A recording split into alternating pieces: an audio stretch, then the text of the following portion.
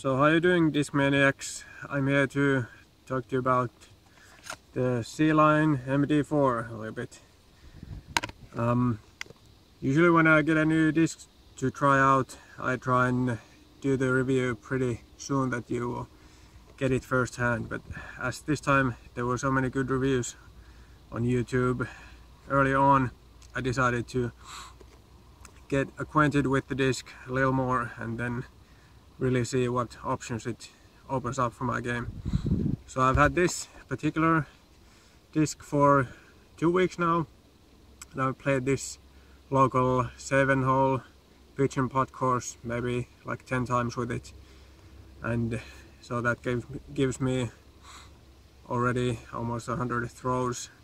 And last Friday, a week ago, me and my friend did a little bit crazy marathon of 238 distinct holes played in 19 hours. So we played 18 different courses throughout the day, and mostly I played with only my putter, this disc, and then 2 drivers.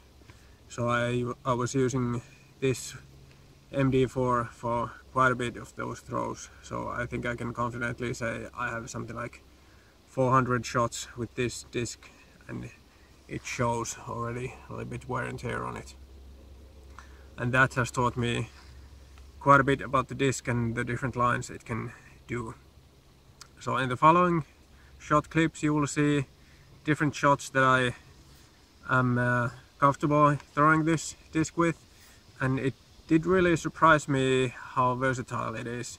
So it's not a one-trick pony that can do only big overstable shots that fade out of the sky very soon, but with correct angle it can do all sorts of things.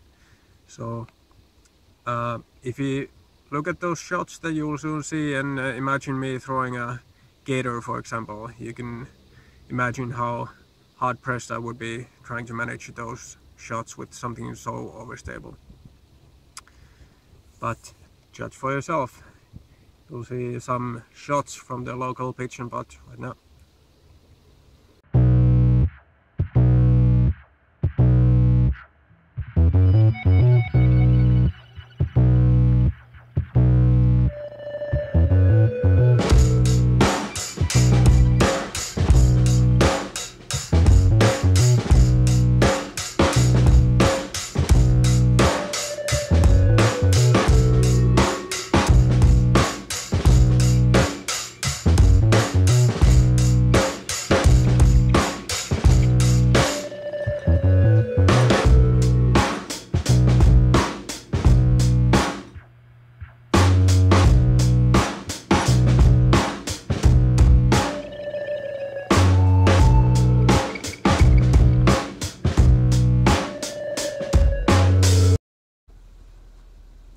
So there you have a collection of shots that I throw with this disc, and as you can see I can do quite a bit of different lines, and I've grown used to it so fast now that it's definitely in the bag. I took out my really overstable mid-range out of the bag.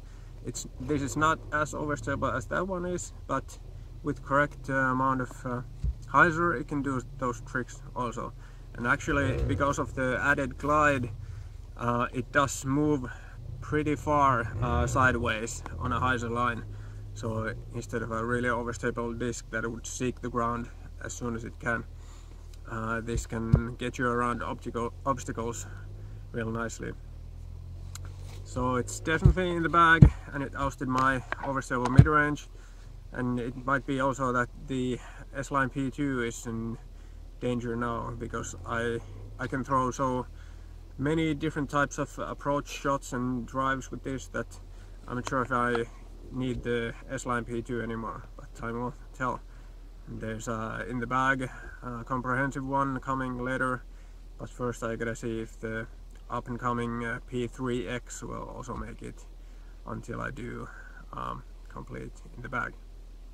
But for now, if you're looking for those lines that you saw in the video, check one out. It's a really the disc I was most waiting for this season, and so far it has lived up to those expectations, and I expect that it will stay in the bag for year on end. So have fun, go out and throw, try out new discs from Discmania.